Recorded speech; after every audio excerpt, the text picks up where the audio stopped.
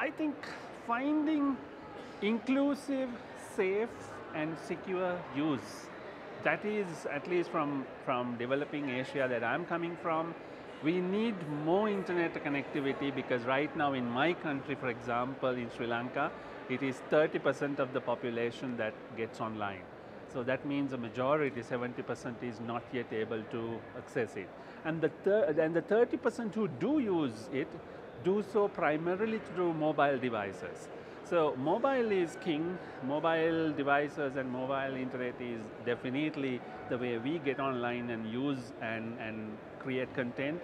And we have issues of broadband quality, we have issues of internet privacy, safety, and also spreading these opportunities to everyone.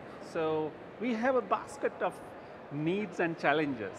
On the one hand, bringing more in to make it more inclusive, and then make it safe and worthwhile for everyone who gets online.